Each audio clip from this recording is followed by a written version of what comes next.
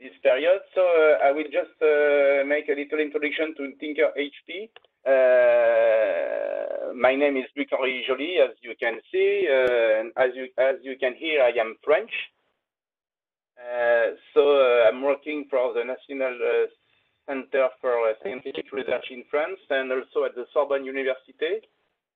You can see the logo that says that we are creating the future since 1257. So I'm glad to create also the future this year. Okay, so I will just now it will not be a scientific presentation because I'm not the right man to do this kind of presentation of Tinker HP. And Louis Lagardère, which is here, who is here, can do that better than me. Anyway, I will just talk about the program and give you some results and some way to accelerate the code. So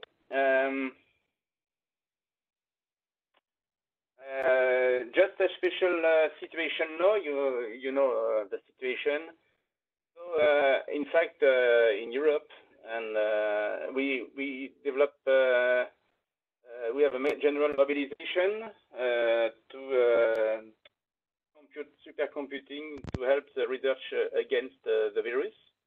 So in France, it's the GENSI, which is the National Center for Supercomputers, and some European research project support us in this situation.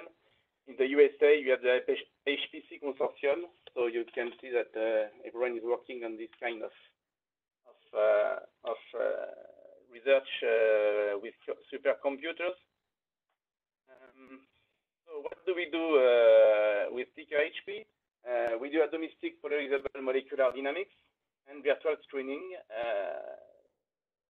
Find some molecules able to stop the replication of the virus or able to cure people. So you can see that the support is the European Research Council and many organizations in Europe and also in the United States. So to do this kind of thing, atomistic molecular dynamics, we have to be very accurate because if you're not accurate, you can see not everything that you must see. Two-body physics, like the classical force fields, gives you the picture on the left of the Joconde, and with many more physics, you can have something which is like on the right pictures. So it's of course better because you have a better accuracy and you can make many things, many simulations better with this kind of accuracy. We have Tinker has developed a general polarizable force field grounded on quantum mechanics. So in fact, the deal was to see and to be able to see small energetical differences because many of the phenomena that you have to study can be seen with very small energetical differences. So you have to see it. So you have to be more accurate to be able to see it. So we have many applications. We can see that biological charged system, heavy elements, and many kind of force fields have been developed by the Tinker creators to be able to work on metals and to have all these kind of applications that you can see on the screen. Anyway, everything is connected to the fact that we have to have the polarizable embeddings inside. I mean, if you don't take into account the polarizations, then you will never have the accuracy that you need. So accuracy for molecular mechanics. So you have to have distributed multiples, distributed polarizability, and linked to energy function, and be able to separate distributions and to have a high accuracy quantum mechanical reference. So anyway, you have to have all these features, and all these features have a big problem with computing. It's low. It's very difficult, very long to calculate because you have to make many more calculations. And the problem is that if you use the general algorithm to get all these features, then you cannot scale. And if you cannot scale, you will be very, very, very long. You have a result, an interesting result. So this is just an example of the polarizable effect, I would say, on water. I mean, if you use the classical model, then you have some results that you can see on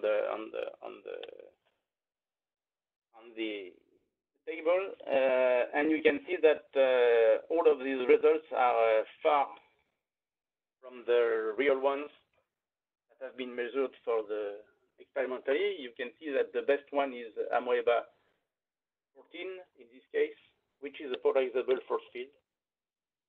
And you can see for the dielectric constant, for example, that the fit between the experiment and what Amoeba is able to calculate is somewhat good.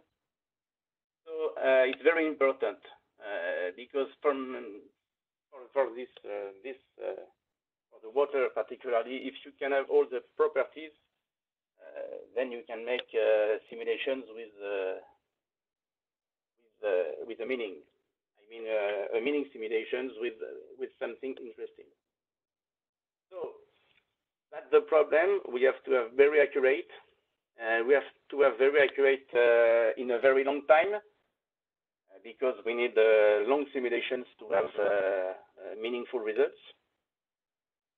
And we have something that is very hard to calculate. So developed this HP code. In the first part, it was mainly Louis. So we developed a robust and accurate algorithm to have a good precision, and we have tested them on various architecture. Yes, at this time it was petascale ready. Now it's maybe exascale ready, but we'll see that after. So this was the main reason that we developed Tinker HP. HP doesn't mean Hewlett-Packard, but means high performance. It's a private joke with Louis. So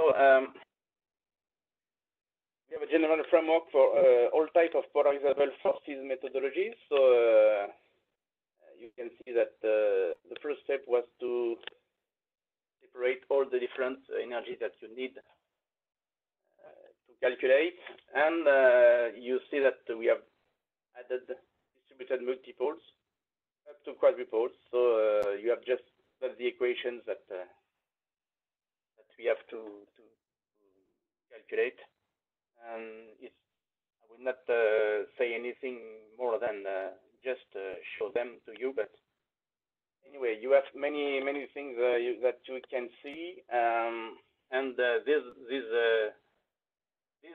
quadruples is very difficult to calculate, very long. So, but that's this one that gives the accuracy necessary to have a good simulations, and good trajectories on the long time. What we have to do is to have robust algorithm to have to be able to calculate on very large systems, and to be able to make very long simulations. So So there is many mathematical things that have been added in Tinker HP. I should say that I don't understand all the mathematics that is inside Tinker HP.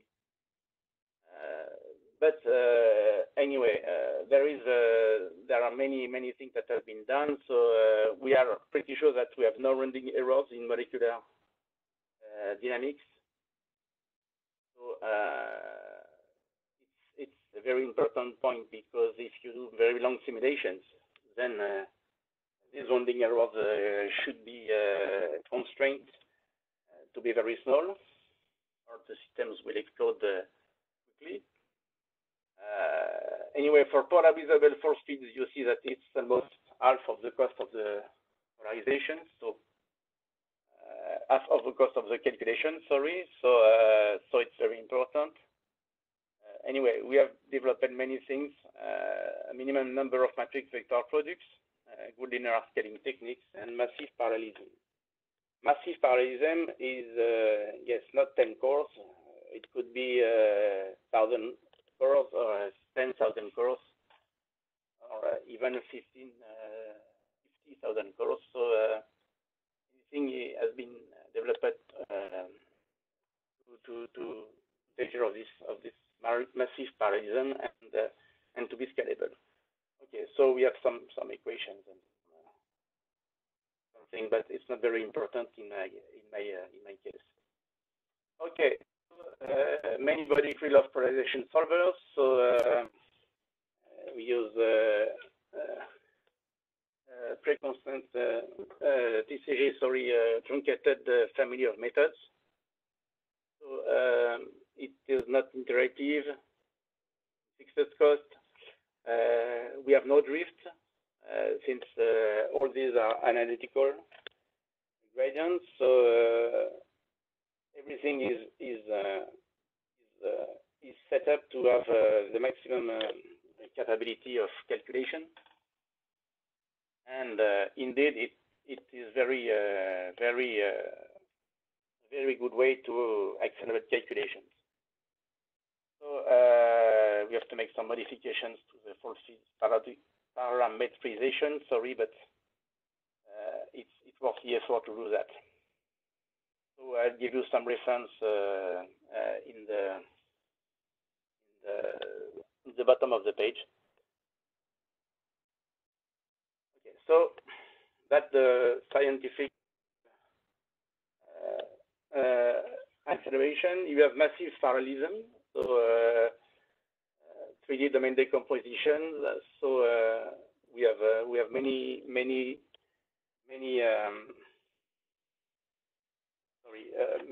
I don't find the word.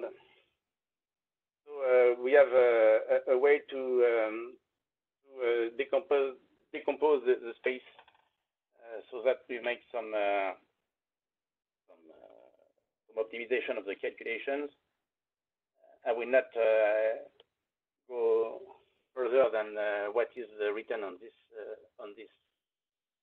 screen, because I don't want to, and because Louis can do that better than me. Anyway, what the thing is important is that in this case we optimize the process, and we can mask communications. In this case, we have some communications between the processors, and we can mask them, so we can have a better scalability with that.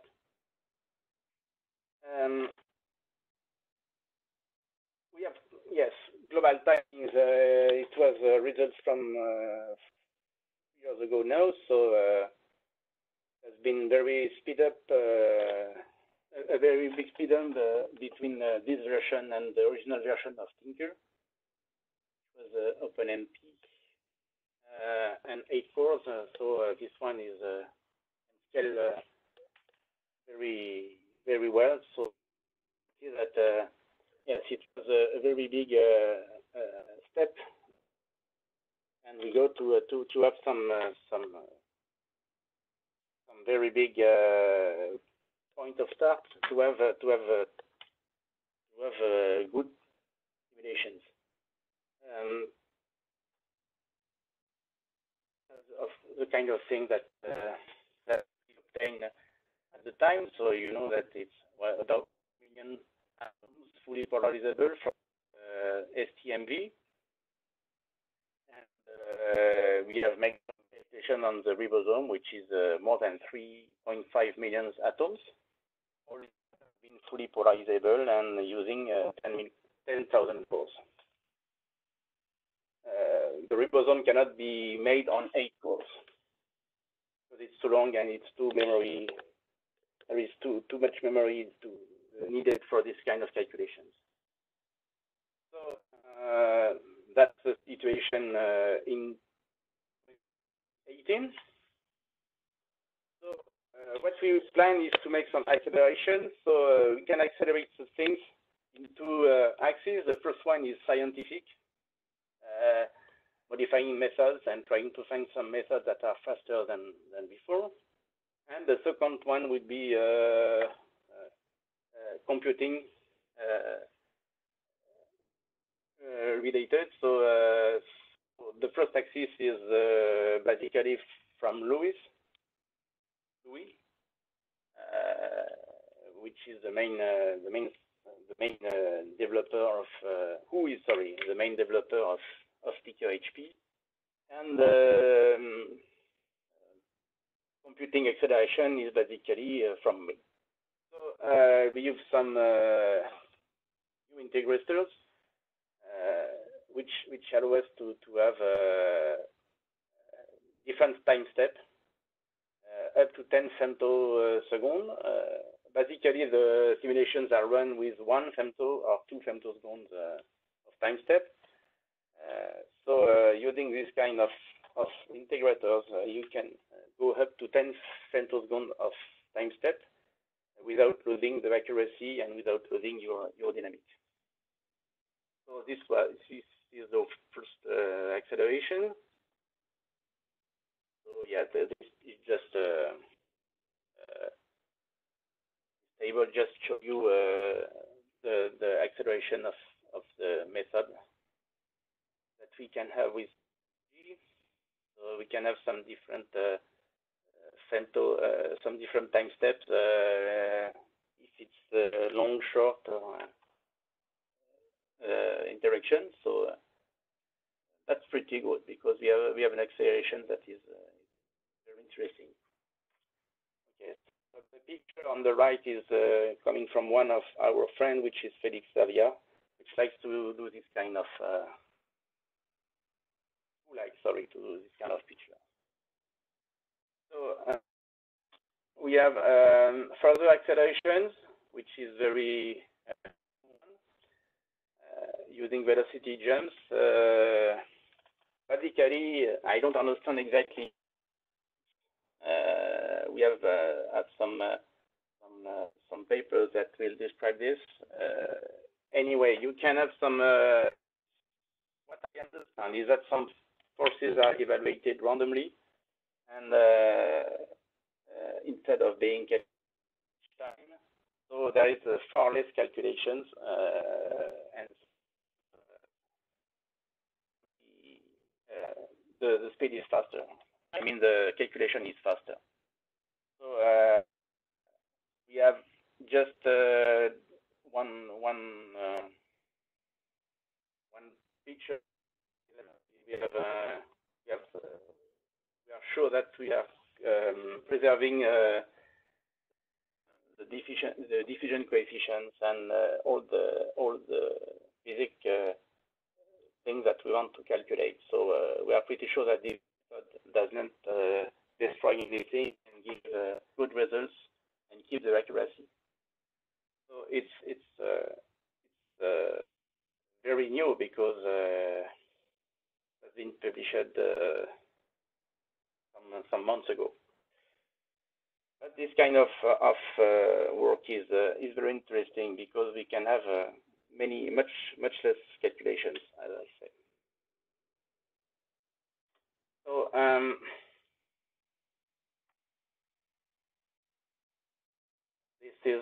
this is some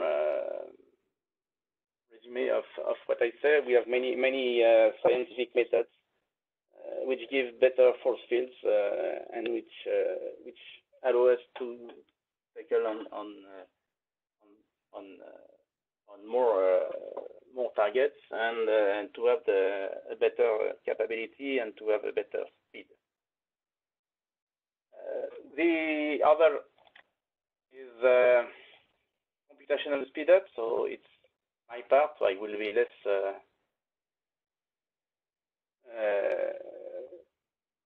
I will just give you some indications. So basically, we use new Intel chips with 512 bits vector instructions. So they can hold 8 double precision real or 16 integers. So we can make basically one operation on 8 numbers, 8 real numbers or 16 integers at the same time. So the code, as it was originally written, has to be changed because if you want to take advantage of the vectorization, then you have to calculate on arrays and not on single values. So we have, well, I have mainly rewritten the vectorization, the code to use the vectorization as best as possible. And we have an additional speed up because we have some collaboration with someone, Alejandro Duran, which is from Intel, and which is some kind of a god of God for the AVX 512 optimization. So that is first of all to reorganize the memory. Footprint print of the code. So I align all arrays and declare all arrays in the same order than they are used, and using some modules and to have efficient memory access and no p loops. So I don't know if you know what is p loops. P loops is p-led loops. And that's when you have a loop over many numbers. So you work on arrays, and the processor has to make a first loop to be able to be sure that the data are aligned on hardware boundaries. So that's speeded loops, and these ones are very slow, but they are not vectorized at all. And if you avoid them with the right alignment and the right declarations of array, then you can save some time. And the loops itself have been written, so we use a wide loop counts that are always a multiple of 16 or 8. So it's better for vectorization purpose. Multiple of 8 to work on reals, and multiple of 16 when you work on integers. We have to make some loops with a very low number of reference of arrays. So it's better for the processor because it doesn't have to have many peaks in the memory at different positions. What we do else is also to remove the air loops. The air loops are reminder loops, so it's some sort of the other side of the loop. When you have a number of loop counts which is not a multiple of 16 or 8, then the processor has to execute additional loops to take care of the remain numbers that you don't treat in the vectorized loops. So basically, eliminate these air loops is better. So we do it's a very big rewritten of the code because the code was originally not made for that. So by now the code is somewhat simpler than before because it's basically the addition of many loops on all the constant, all the arrays that we have to calculate. And the other things which I don't mention that is that we avoid to use the intrinsics of Fortran. Yes, Tinker HP is written in Fortran, so we don't use the intrinsics because the intrinsics are something very conservative. They make many memory operations to be able to preserve all the data, so it's not quite efficient. In Tinker HP, we have to make some we have some cutoffs to select the atoms that are under the cutoff distance, and eliminate them would be something that can be done using pack instruction in Fortran. But the pack instruction is not as simple as it can be because the pack has to make many memory operations to preserve data. But if you do many packs sequentially, then you can see that the optimization is only on one pack at each time. But if you do that using loops with a simple loops, then the processor, the compiler, is able to see this kind of construction and use the vectorized operation, which is at the machine level, and there is a pack operation at the machine level. You cannot reach it using the pack function, but you can reach it with a simple loop. I think this function is very, very fast and much more faster.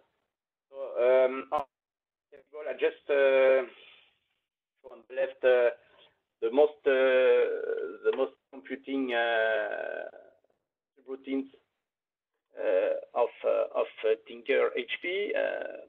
So you can see that the resource time of executions and the zeros on the right is the level of vectorization, which is strictly 0 for the first version. And you can see on the right that there is it's far better because the level of optimization of vectorization, is in bold face here, so you can have something between 64% and 100%. So basically, we use the AVX 512 operations, and the right column is just the speed up between the two, between the new version vectorized and the old one. So you can see that overall we have something like a boost speed up of 2 for the HFR at this time.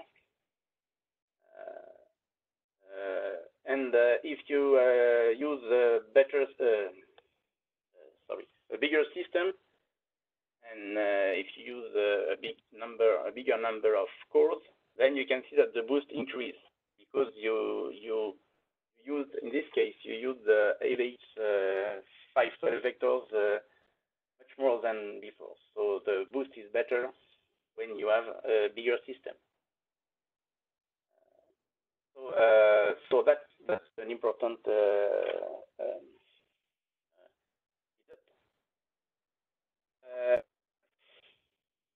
yes, we can see some kinds of results. So we have on the left the boost factors from different systems. The HFR, which is the one the reference for this kind of calculations. We have the puddle, which is basically water with 96,000 atoms. We have the FOX2, some pond, some lakes, the STMV, and the ribosome. So for all of these systems, you can see that the boost factor is between 1.4 and 1.6, something like that.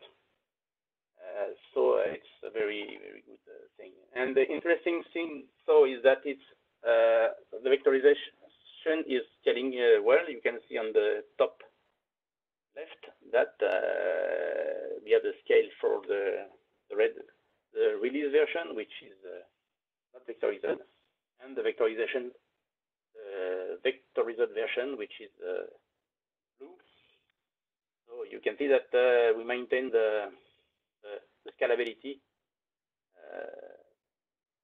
of the two versions, but we have effectively 1.5 faster. So we have some results. The important thing is that we don't use any tricks to be faster. We have no rattle, no shake. No, we have the bonds are not fixed. Nothing is. Everything can be can move. So we don't want to use some tricks to be faster. As far as I remember, the time step is something like 2 femtoseconds. The neighbor list is calculated every 20 time steps because we have to be accurate and we don't want to lose any atoms. So calculating the neighbor list every 20 time steps, sorry, is a guarantee that we don't have that we can make some long dynamics. Because if you take something like 100 to every 100 steps or more than that, then you will have very quickly an explosion, and you cannot reach more than 100,000 time steps. But to have something very significant, physically significant, you have to take something like 1 million time steps or more than that. So to be able to do that, you have to keep the neighbor list calculations at a reasonable rate. So every 20 points is every 20 time steps is something correct for us. So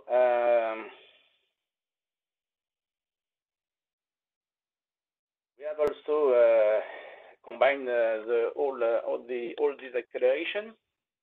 So basically, Tinker HP is developed by Louis and Jean-Philippe, but we have many contributions from other researchers, and they write their contributions in the normal way. I would say not vectorized way. It's faster for her, and they are very interested in science and not so in computing.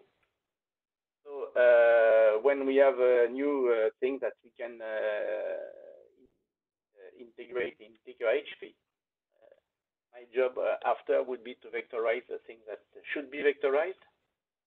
So for this release 2, which is version 1.2 that you have to, or the ESG 20. These are the results for the release 2, and the second column gives you the results with the multi-time steps, and the third column gives you the results with the vectorized multi-time steps. So it's for us a very difficult thing to do because we have to integrate many scientific things. After that, we have to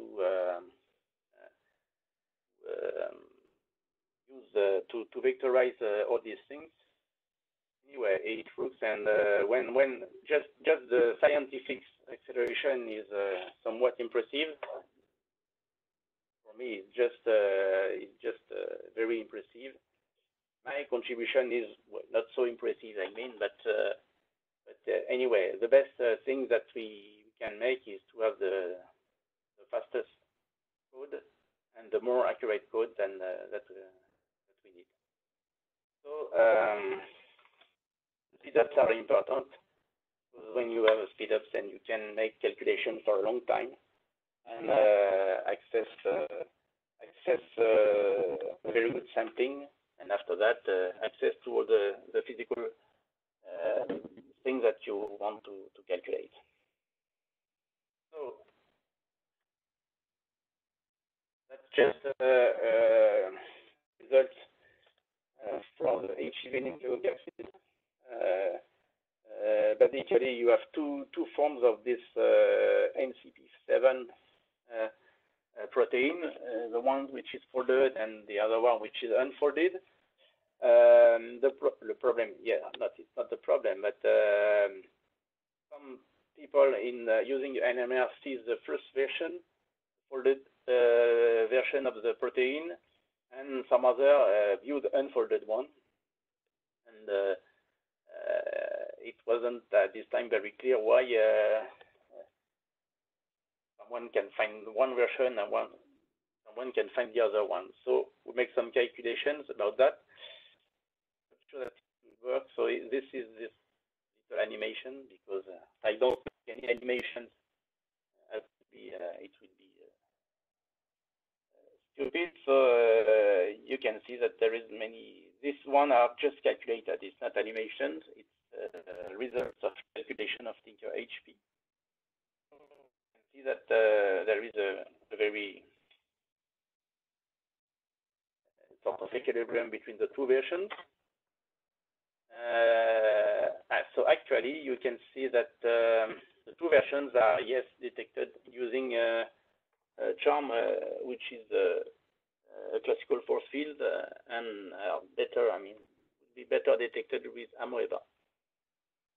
So this kind of thing that you can explain the difference and why you can find the two versions of the protein even at the same time. Let's make a conclusion on acceleration. So you have some results of speed. So using Broadwell, of course, if you use Skylake, you have a boost from the hardware. That's also a boost with the methods. The Navix 512 vectorized code is very efficient for large systems. Also, we have some accelerated sampling using SMD or umbrella sampling. So many of methods should be available soon. Well, soon means the version 1.3, and in fact, the version 1.3 was scheduled to be out at the end of this year, but due to the COVID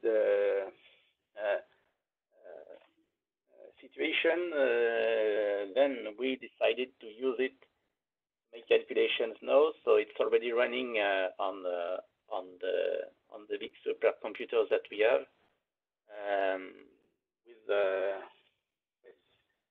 with results that are far better than in terms of speed than that we have before. So we can do many things now with this code, which is accurate, which is fast.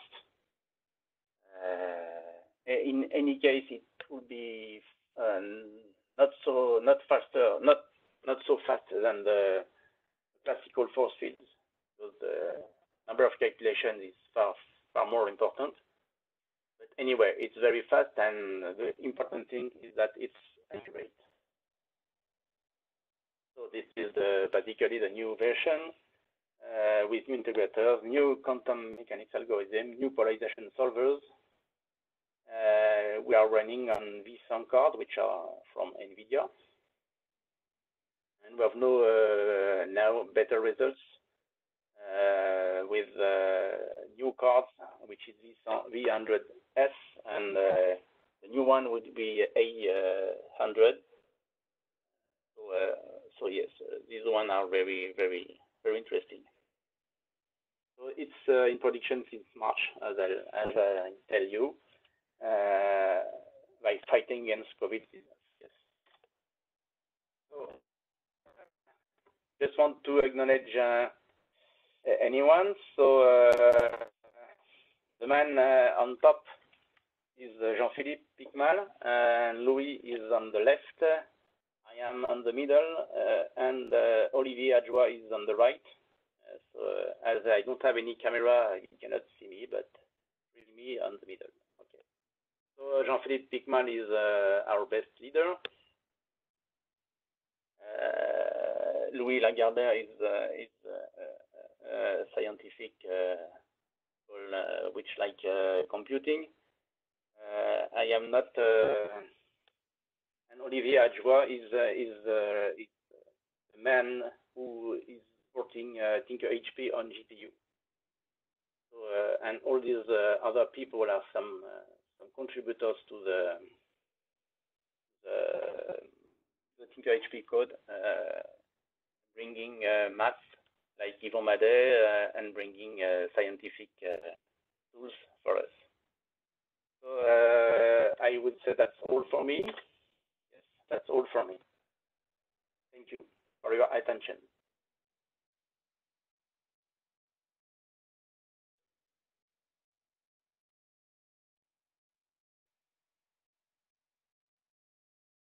So do you have any questions?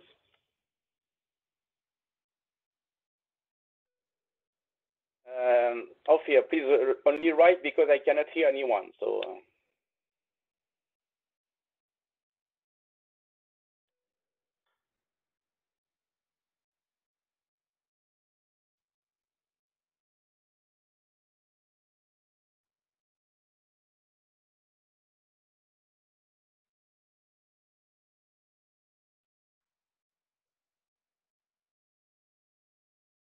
Do you have any questions? Or I cannot see them.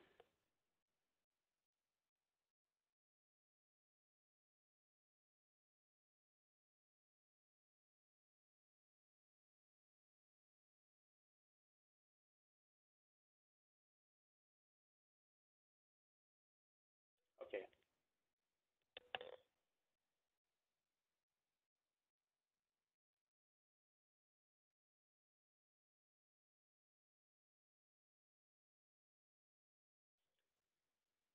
Yes, we have this plan. In fact, it has been already ported. Okay, just for the first question, we have, as I have said, we have begin to port Tinker HP on GPU. It's Olivier that is doing that. It's a completely different thing from vectorization. Not the same way of thinking, but it's been already ported. It should be. It should have been validated.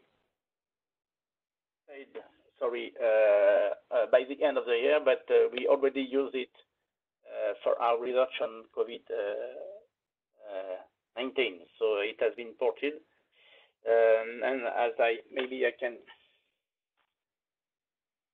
This was the first results that we have on the STMV, so you can see that it's faster than on many CPUs. These results can be obtained with something like 10,000 CPUs, sorry, have been obtained with between 12 and GPU cores, so on DGX machine from NVIDIA. So it already works well, and Olivier is working hard to support all the parts of Tinker HP on GPU. For now, there is some part of the code that that still runs on CPU, but yes, it would be a matter of time to put everything on GPU. Ophir, I see that you asked something, but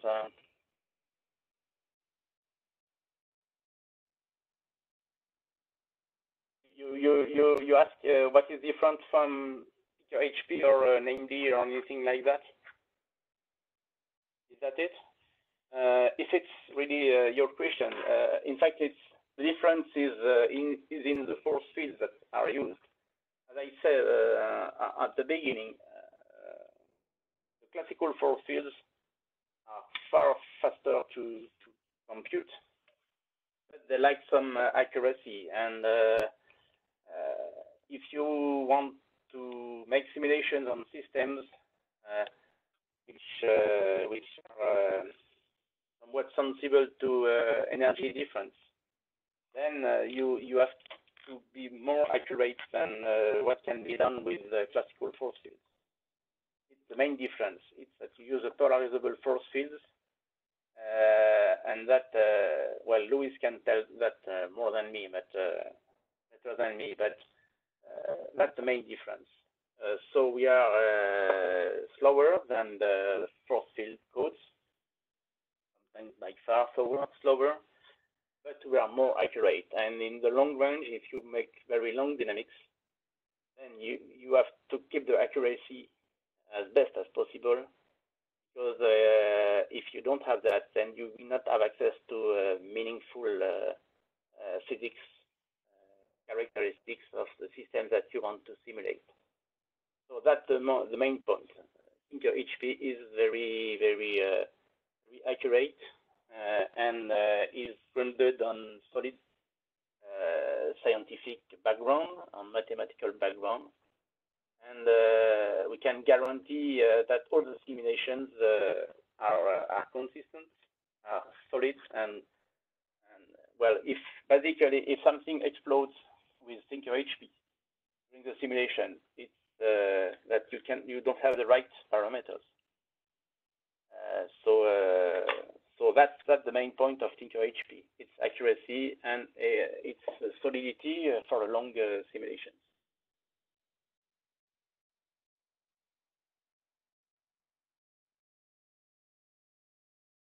Any other question?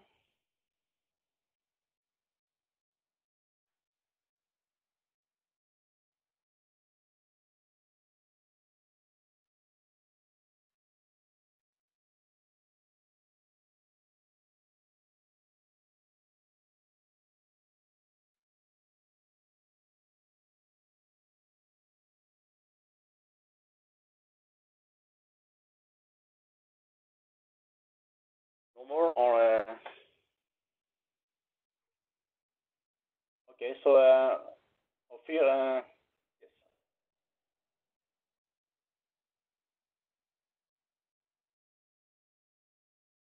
Okay, thank you.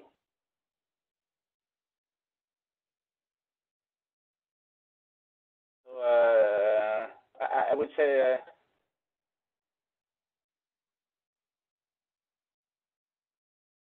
So I'm I was very happy to make this talk to you.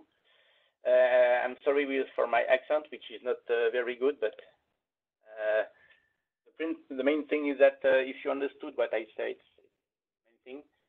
We just thank you for everything, and just for the precision, my first name is Luc-Henri with the two name, Luc and Henri. So bye to everyone, and be safe. Okay. So bye.